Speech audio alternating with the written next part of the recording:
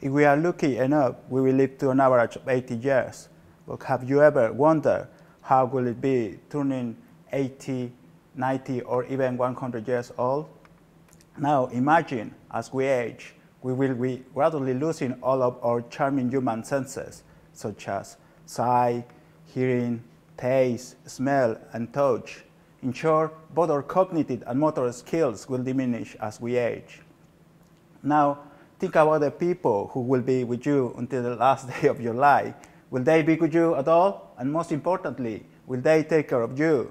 And how about the people who are aging worldwide? According to the 2017 revision of the World Prospects Population, people aged 60 years or over are expected to be more than double by 2050 and to be more than triple by 2100. Well, you don't have to worry too much because this is where caregiver robots and my research come in. In my PhD, I have created a novel analysis and interpretation of nonlinear time series analysis in order to measure and understand movement variability.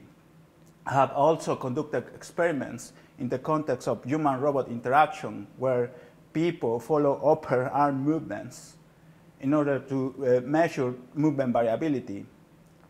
I have also analyzed changes of facial expressions over time.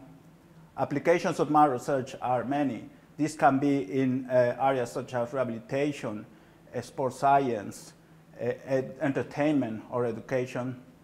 But let me just give you two examples. In the last 5 years, robots like Palro, a small human robot, can play games and dance with the elder, and therefore keep their minds active.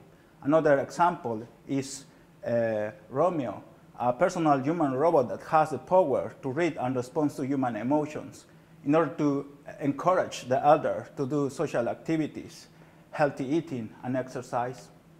That is a future that I'm working on, a future where caregiver robots can enhance and monitor physical activity of the elderly.